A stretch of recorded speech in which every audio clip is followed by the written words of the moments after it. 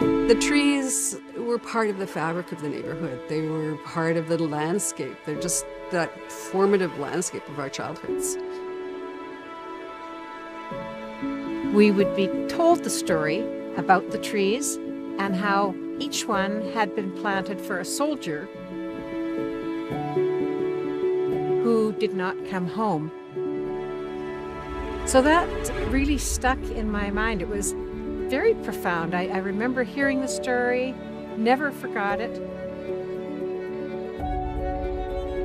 They just act as these beautiful, silent sentinels guarding Shelbourne Street. They're really remarkable when you first meet them.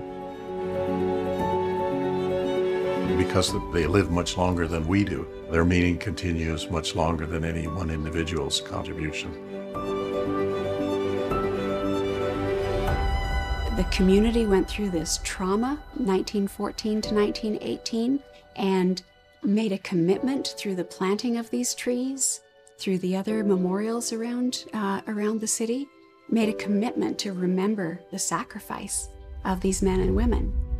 And I find it terribly sad that with only a few generations in between, that a community could forget that.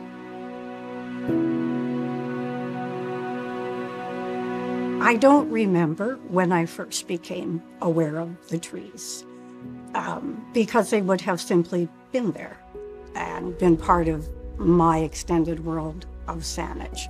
So I think what's easier for me to remember is how I felt as I watched some of my natural world disappearing.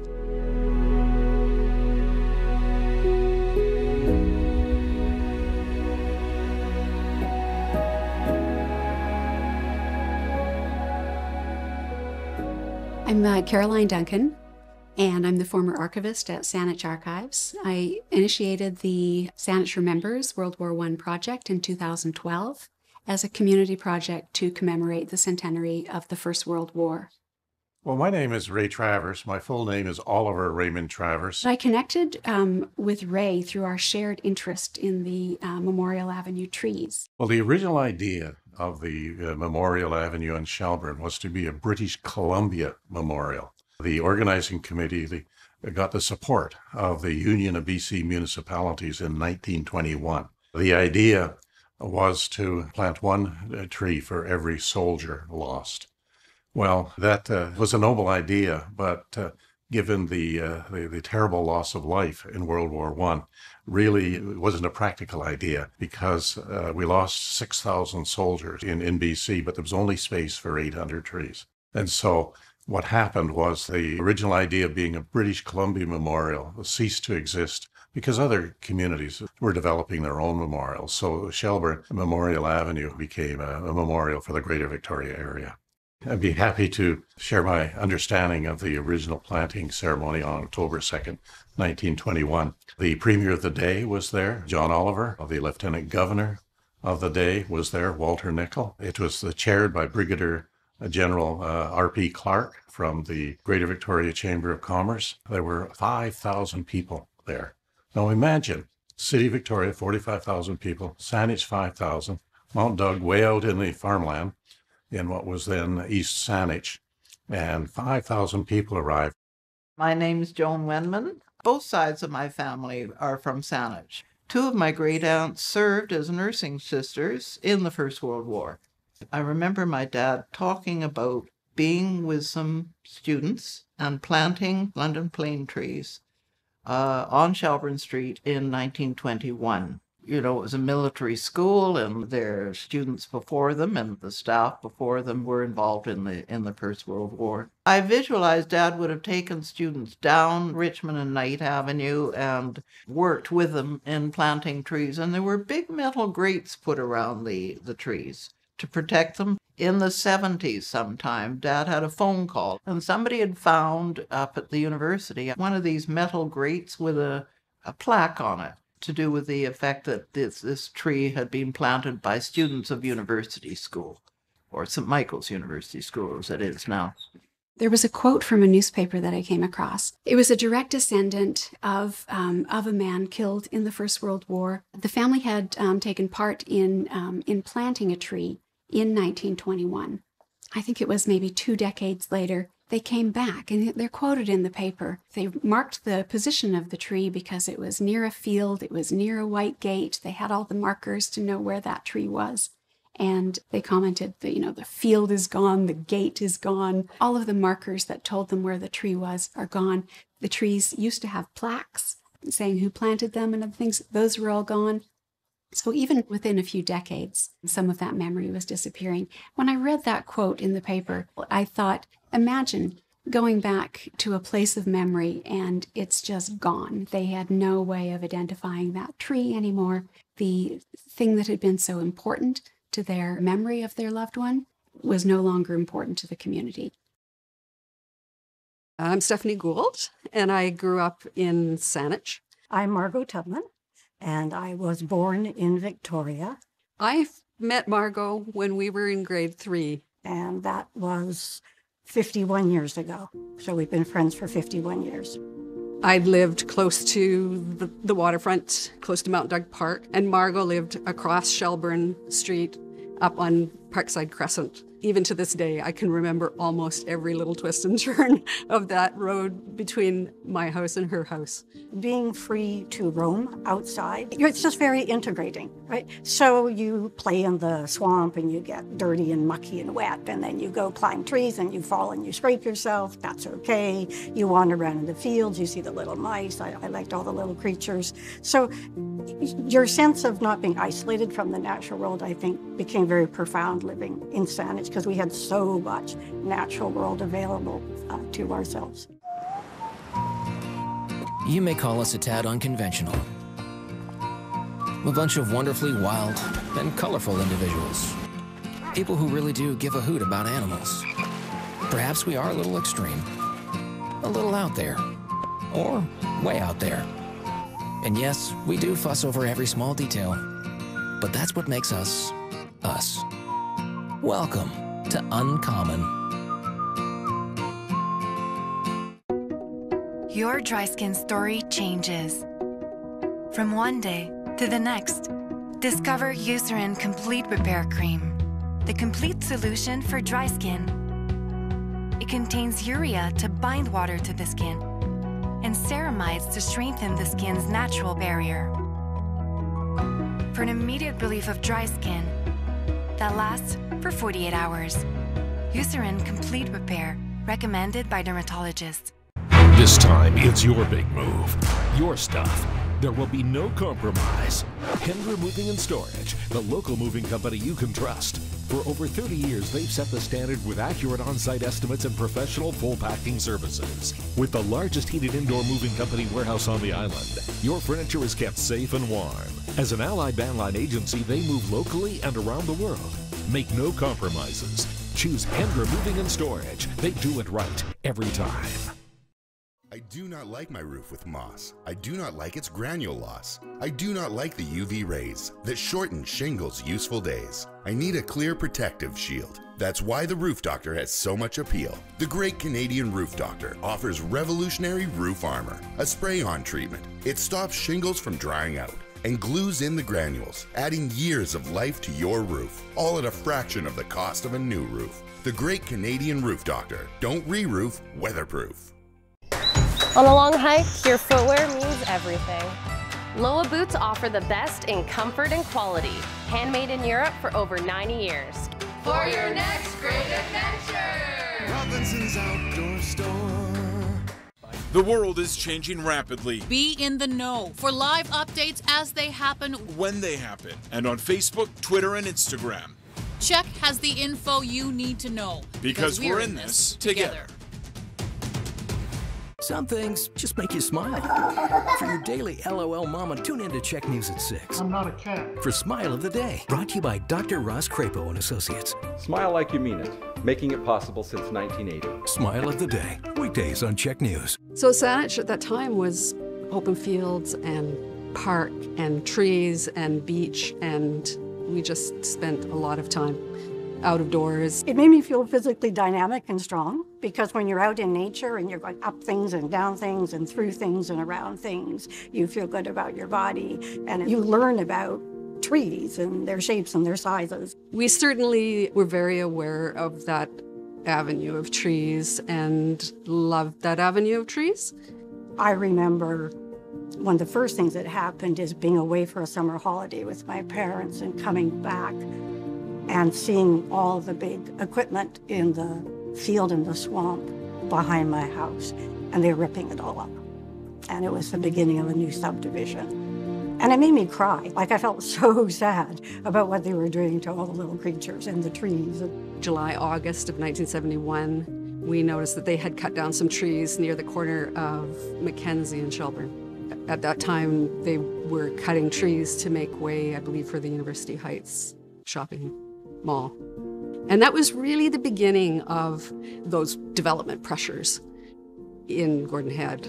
They are living things, and so to see them cut down like that as a young person, I just found it very upsetting. So we decided that we would write a petition and go around the neighborhood and collect signatures from all of our neighbors and send the petition into the mayor.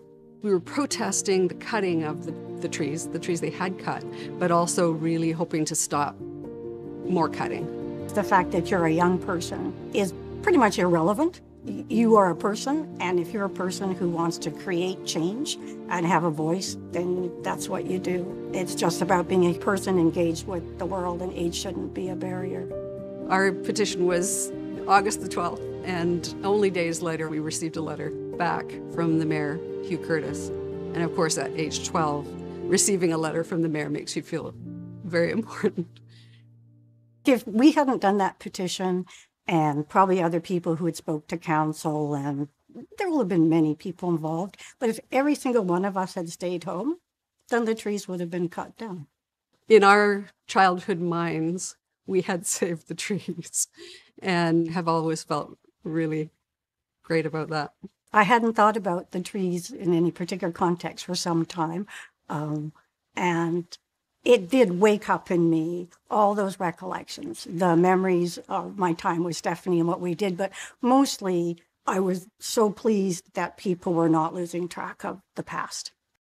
Dad was getting up in years, and I remember driving with him down Shelbourne Street, and the hydro crews were out mangling the London plane trees because, of course, electricity went down Shelbourne Street. And if you look at the plane trees near Mount Doug Park, they're terribly misshapen because the hydro line's going right through the plane trees, but the plane trees seem to have endured. But I remember that upset Dad.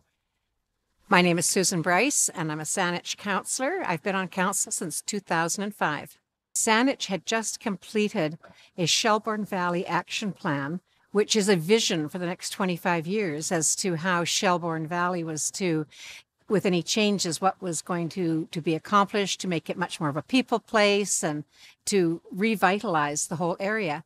Then came along this project of the memorial dedication. We then were able to ensure that we've passed policies that in this redevelopment of Shelbourne, any trees that are planted are plain trees, that they're done with a plan that will help to replace any of the trees that had been lost over the years, and then to complete the story.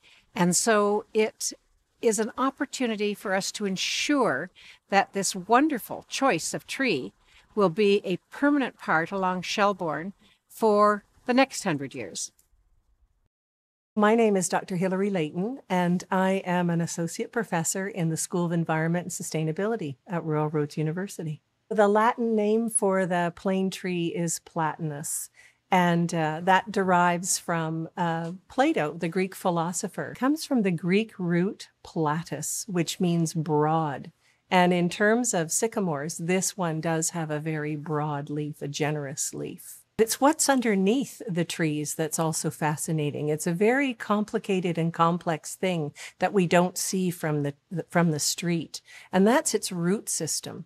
And these big trees have vast root systems, and what aids those root systems are a symbiotic fungi a mycorrhizal fungi that reaches out and goes much further than their root system possibly could, and allows for molecules and information, resources to transfer from tree to tree in these thread-like hyphae that connect all of the trees on that boulevard.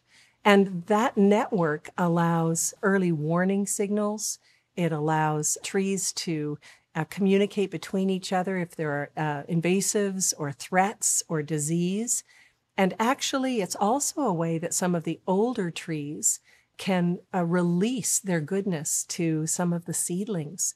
Just like we do in human culture, our elders often impart their wisdom to us before they pass, helping us to flourish when we're younger. So it's just a beautiful, rooted system of belonging. It's a family system. It gives its strength that we don't see from the street. You know, there's such resiliency in these trees. That's why they're selected to be planted in so many cities. They can really weather changes in the climate and all the seasonality. You know, they're very, very strong. And in that way, they remind us of, what it takes to survive.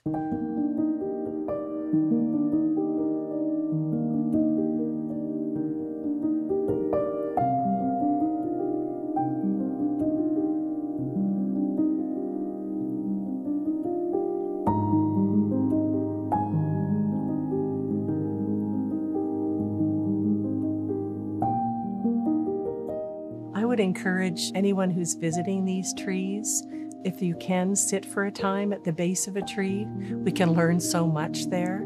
Or remembering as you touch a tree, that it's in fact touching you. It's a living being. So it's this beautiful reciprocity that can occur when we slow ourselves down and spend time and look into, not just at the tree, but look into the life and the characteristics and the family system, the rooted system of the trees and its life cycles. We can just learn so much from trees. At Charmin, we're all about the science of softness. See, it's 2 times more absorbent, so you can use less. Charmin Ultra Soft is always worth it. Now, if you'll excuse me, I have one more test to conduct. We all go. Why not enjoy the go with Charmin? Alberni Power and Marine, Vancouver Island's premier boat dealership, is the largest Mercury dealership in Canada. #1 in BC for repowering boats. Award-winning service team. Alberni Power and Marine, dependable quality you can count on. Just south of Duncan, look for the Rooster. It's the original Old Farm Market, home of local produce, but there's a whole lot more. Take your time for a frosty treat, or taste some of the best baked goods in the valley. Drop in and see what grows on you. It just might be a monumental experience. Every trip on Vancouver Island should include a stop right here. The Old Farm Market in Duncan and Oak Bay, just look for the Rooster. With over 80 feet from bow to stern, our fleet of Sailor C-Class catamarans are the largest and the most spacious in BC. More square footage means you'll have more personal space to really cruise. There's never been a better time to check out some pretty awesome whales and marine life.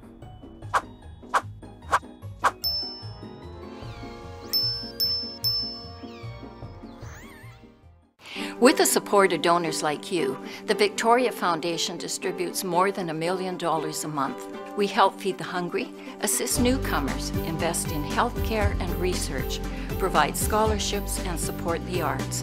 Our grants are mostly generated by endowment funds, which are invested to create interest and an ongoing annual income.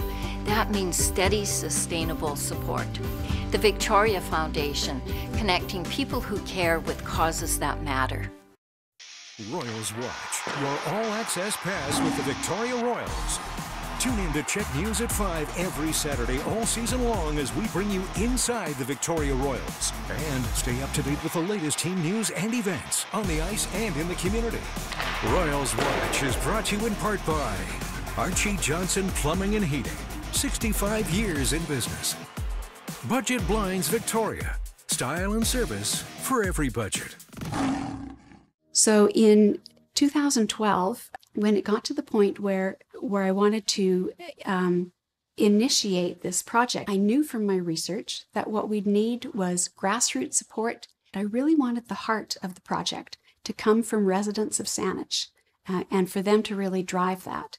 So I turned to Mary Jane Shaw and naturally turned to Ray Travers as well. I got interested in World War I history in the 1980s mainly, because I wanted to visit the battlefields and find out with a greater understanding of what both my grandfathers were experiencing in World War I. And that formed the basis of the Saanich Remembers World War I Committee. And we were joined by Sidney Allenson, the writer and historian. We had a wonderful First World War honor roll. We decided we would structure the project around that honor roll. It listed 355 names of Saanich men and women who had served in the First World War, some of whom had died. We thought the best way to honor these people would be to individualize them, really tell their personal story. So as a core part of the Saanich Remembers project, we wanted to do biographies on each of those individuals. And so it led from there. We set up a committee and developed a plan. There were 8 objectives and 6 actions. Ray Travers and Mary Jane Shaw really then spearheaded the preservation of Memorial Avenue and took it up to the Saanich Council level. Part of the Memorial Avenue Committee, a number of improvements have already occurred. We've got 8 interpretive panels, the entire length of the street. And we've got what we call medallions, the entire length of Shelbourne, from Mount Doug Park down to Bay Street. We've got a commitment to build stone gate posts at each end. Those will be going in this summer. And this is all leading up to the 100th anniversary of the original planting on October 2nd, 2021. And so we've got a very important milestone in the history of the trees. The Dedication Memorial Drive gave us an opportunity to come together, to intergenerationally reflect on enormous sacrifices that have been made, to consider our own lives, to contemplate how we can make ourselves worthy of the sacrifice. It also gave us a chance to thank Ray Travers and the others he had worked with to bring this project together. Here we are on the street of unfinished dreams, a great testament to the sacrifice of the world wars and also to the dedication and leadership of Ray Travers, who helped lead this Memorial Street revitalization. The trees now represent residents lost in all of Canada's wars. For example, in 2010, the grade 7 students at Gordon Head Middle School and their teacher Alex de Medeiros organized the planting of trees to commemorate 2 local soldiers killed in Afghanistan, Andrew Nuttall and Miles Mansell. We wanted to connect the experience of the community and really for the community to renew its responsibility and ownership over that memory of the war. And so the avenue continues to evolve as a memorial. My grandfather on my mother's side served in World War I, and mercifully, he returned home. And so our family is indebted to the fact that he was able to go over, return, and continue a full life here in Canada. And we know that many families do not share that same advantage. And so for them, we remember. Often we see more of our alikeness than our difference with the more than human world in terms of that, in terms of our seasonality, in terms of our life and death, in terms of our ability to survive and thrive and flourish. And trees are just a beautiful mirror for all of those rhythms and cycles of life and death. It's natural. There's a huge symbolic importance of the London plane tree. It was symbolic to many people as reminding many of the soldiers of the tree-lined roads of rural northern France and Flanders. It's got a big wide leaf that is maple leaf-like.